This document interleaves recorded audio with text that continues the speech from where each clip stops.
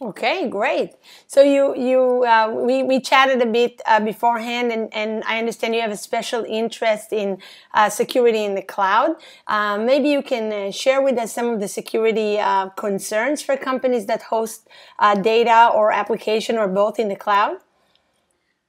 Sure. So in June of 2013, the CSA published a report, an interesting name, so they called it the Notorious Nine, where it sums up the critical issues that are present with cloud security.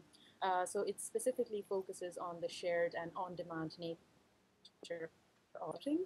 So the top threat that, according to the CSA report, was data breaches, and they also identified other threats such as data loss, then denial of service, shared technology, the problems due to the shared technology, and also other abuse of cloud services. So these are some of the issues that they highlighted.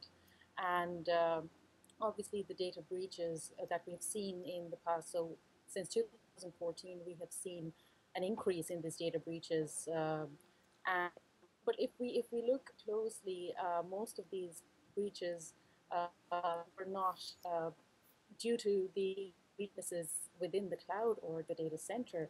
Uh, they were due to weaknesses at the endpoint. So either the user laptop or maybe the payment terminal or third parties. So for example, the target breach that was due to the compromise of the HVAC system, and that was the vendor of Target.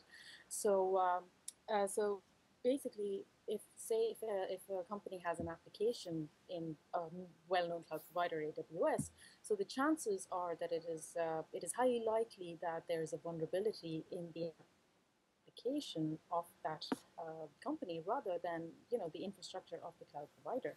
So basically, it's a shared responsibility, and you can't just put all the responsibility on the cloud provider. And so users or the company, they have to be more aware, and they have to be careful when they're using their devices, their applications, and so yeah, be aware of their responsibility.